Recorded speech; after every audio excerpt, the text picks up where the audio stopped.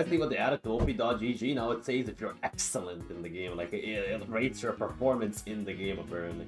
You can be MVP and also excellent by OP.GG evaluation based on God knows what. So what are we against? We're against Severely at top plane this game. I think this game the build is we go Tab Ice, Trinity, Sterax, Force of Nature, that Jack Show. I think that's the build this game.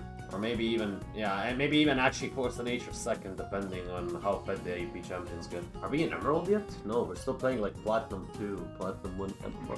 It should be an easier game the last game, because I get to hit stuff here, actually. I mean, to be fair, that's also kind of Kappa. Like, this game I get to hit less, but at least not that many people are tanky. It makes it way easier.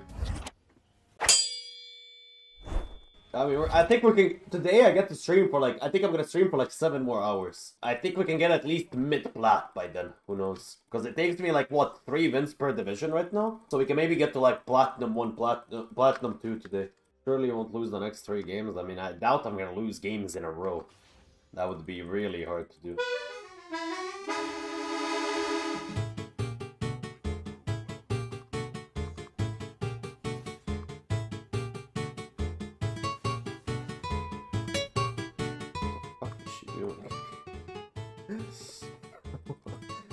What the fuck?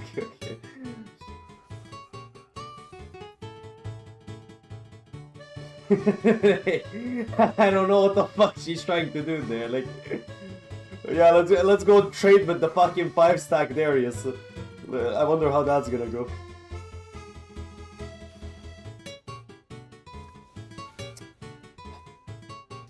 That hit, she would have lost so much. She would have lost enough HP for me to die.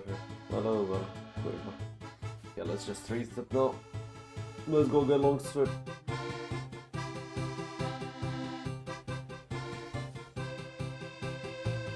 If he wants to walk back into lane, he has to go around. This guy really reset? There's no way he reset, right? Oh my god, he actually resetted. But he's not good in the head. Man, is this gonna be one of those games where I'm gonna just freeze against the guy because he doesn't want to even try anything against me, not even to feed me? Oh my gosh. Yeah, this game's gonna be really boring to watch, boys, I'm sorry. My laner is just a bit of a vagina, I think. I'm getting so bored of this laning piece. This guy is just giving up his whole family line to not get into me right now. Like, I've zoned him 2 waves of XP so far, like... The guy's down 2 levels almost. My god, these games are so fucking boring, like on top lane, bro. I'm up like 40 fucking CS or something. What should Aurelia have done differently level 1 to not get zoned off XP? Nothing. She can't really do anything differently. The best she can do is start E and try to E me when I try to zone her and stoke the XP last second or something like that. She always gets zoned level 1. Even though the lane is so short nowadays, I feel like if you just like E me last second and just grab the XP and walk away. This matchup is like the Aatrox matchup, you get to zone the guy on the first 2-3 waves. Did he go AFK or what? Oh no, hello. Hey, my laner's alive. Forgot he exists. Wait, was this? Not canon. Beautiful. Why is my support top lane here? I genuinely do not need him at all. Like, I legit don't need this guy in my lane at all right now.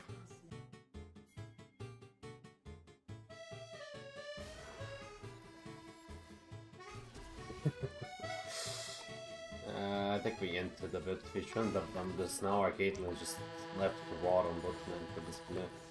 We made her lose flash for like 2-3 waves in bot lane. Congrats to these players, man. They're really trying their best to not into me, though. I gotta give them that at least. Like back in the day when I would play in these ranks, the laners would just fucking constantly die to me on repeat, you know? Now at least they try not to int you compared to before. Which is quite funny, to be fair. I didn't expect that.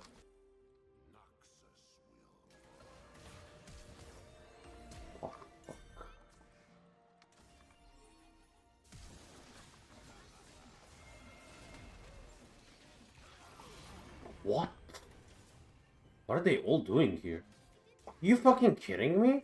What? Why is there 4 people here? What? Okay, I mean, they get punished pretty hard for this play, like... What the fuck? Like, oh, their whole team was so stopping me from proxying. That's not a good play from them. No, yeah, I'm chilling, that's pretty good for us. I got what I wanted anyways, I got my Trinity from this.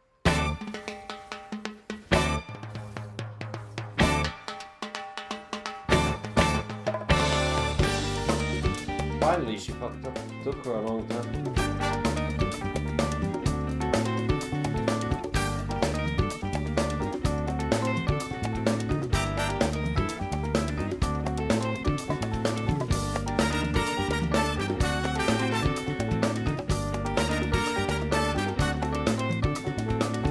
How fucking fast is he?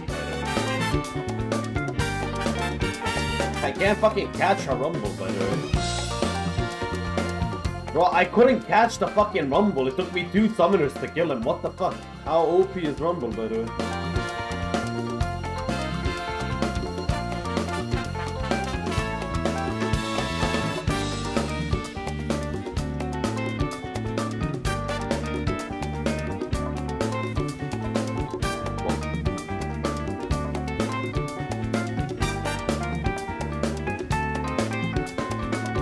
No! Oh, I'm so slow, man.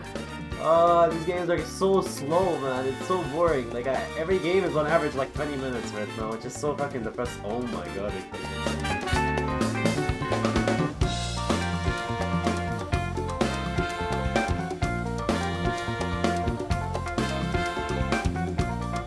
Just don't try to do, bro. Like, just come to fucking Ash. What? My god, this team has so much guns.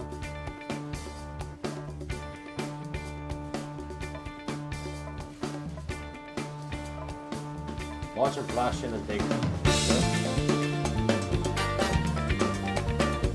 Bot lane is legit a couple of NPCs, like what the fuck is this? I mean, I don't know, like if they just come insta, we take that Ash every single time. I don't know why the fuck they're trying to 2v5 their team.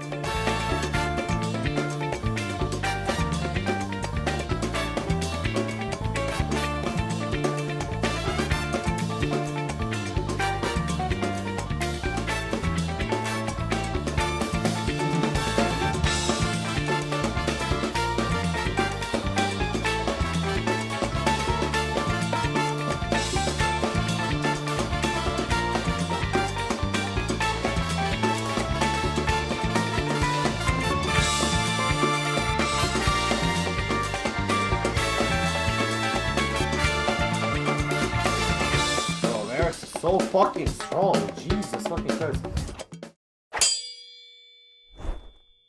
Fuck, I don't have lethal tempo. I'm not sure if I can win 1v1 now. Oh, this might be bad, because I need lethal tempo to win the 1v1 in this matchup. Oh, I hate Jhin though. Why do they have to pick Jhin? I mean, this game, the build is to have 2 people already going into me. I think we go Trinity, Sterax, Jack, show, honestly. I think that's the build.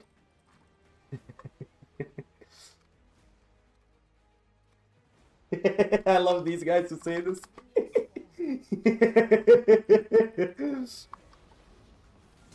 What the fuck?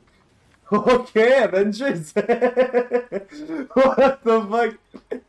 What the fuck? I just got fucking Avenger there. Burma can't pick top incoming? Yeah, I can fucking tell. Put delay? Nah, I'm not gonna delay. Bro, I'm not gonna put delay against randoms, bro. Like, I don't care. I'm not expecting 100% win rate anyways. Even though I still think I can win this game easily. It's just generally annoying for my champion.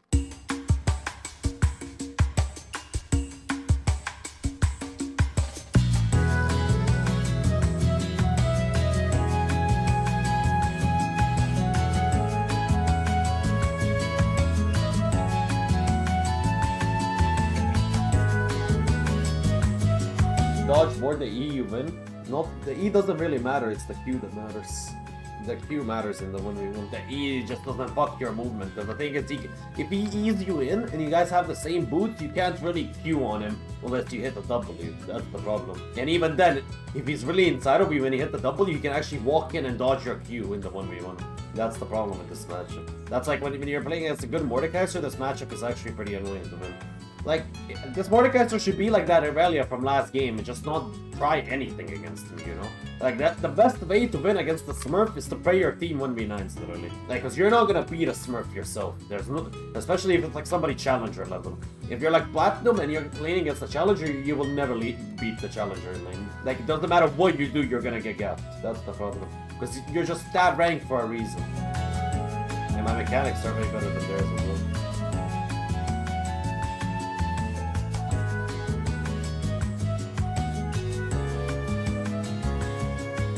pretty confident in my skills, so as long as they don't counterpick me very hard. Yeah, I mean, probably a lot of people feel that way. The thing is, like, if you're not Diamond Plus, like, even a Diamond player won't stand a chance against a challenger, you know? But if you're below that, it's really unlikely that you can win against them. It's just genuinely unlikely. You having fun? No, I want to kill myself playing these games. They're so fucking boring. When I was your elo as well, when I was low elo, I was playing against the Smurf and I'm like, I'm really good on the champion, I'm feeling pretty confident I can beat the Smurf, you know?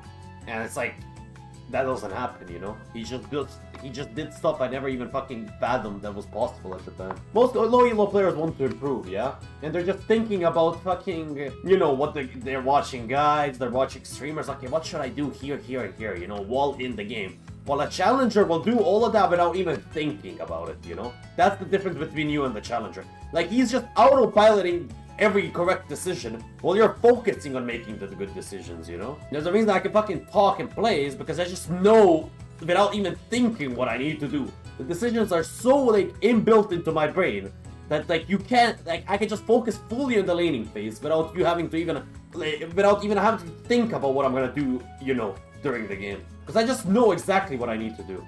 And that's why you can't win against a challenger. Because you're just thinking to how to win the game and he doesn't even think about it. He just knows what he needs to do to win. Oh my god. Yeah, whatever. Spitting facts? I mean, that's literally how it works. That's why, generally, you can't really beat something. I like your ego look, you're my type of guy. I mean, it's not even ego, it's just facts, you know? I was back in the day like a really good Smurf, you know? And it's like a lot of low elo players always ask me, like, is there a world you can actually beat me? And it's like, no, like, if I play good, like, correctly, and I will, and if you don't play the same way, you're never gonna beat me. That's the thing. That's why, like, I'm generally better than the most top laner in high elo as well, because I've perfected my early game in a sense. That's why I'm so good at this game anyways. Like, my lacking points are mid to late game. That's why I have to focus more when I play those parts of the game. But when it comes to laning phase, my laning phase is, like, really good. Like, I have to think about mid to late game, because mid to late game is different every game. That's why you have to focus more. That's why I focus more on that part of the game. But that's the thing though. Early game is the only part of the game which is same every single game, with small adjustments. But that part of the game is the only part of the game that you can fully control how it goes. And if you can make it 100% go in your favor every single game, that's why you're really fucking good at it. That's when you become a really, really good player. When you can just dictate every early game to go in your favor. Even playing against junglers, a spam gank, yeah, catch that snowballs me. But the thing is, you can even control to fucking avoid that gank. You can avoid that gank. It's not like it's unavoidable. You play a lane. Why do you think I 2-wave crash in most of my games? Because so I can't get cheese ganked. So I can get info on the enemy jungler. Because if I know how he pats in the first like rotation, I know how he's gonna pat the next 10 minutes. Because I understand how jungle patting works. 2-wave crash is OP out of the reason. If you know where the enemy jungler starts, you know what he's gonna do the next 10 minutes. Like this game. Jax got invaded level 1. Okay, he can never cheese gank me. Let's do 3 to 4 wave crash. Let's go invade him topside. There's no way he can ever gank me there, you know? That small example is what I'm thinking of when I say early game, you can control it to go in your favor, perma. You just do the most optimal decisions that guarantee your success. It's so annoying. This game's gonna be a bit annoying to win, guys.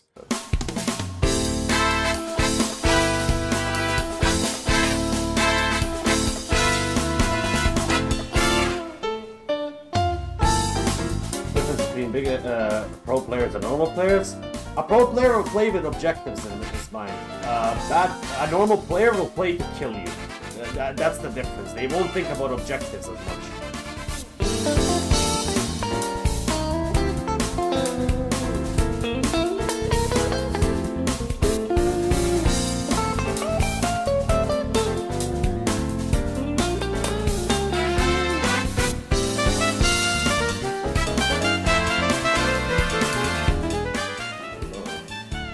You're trapped with me, I'm not trapped with you,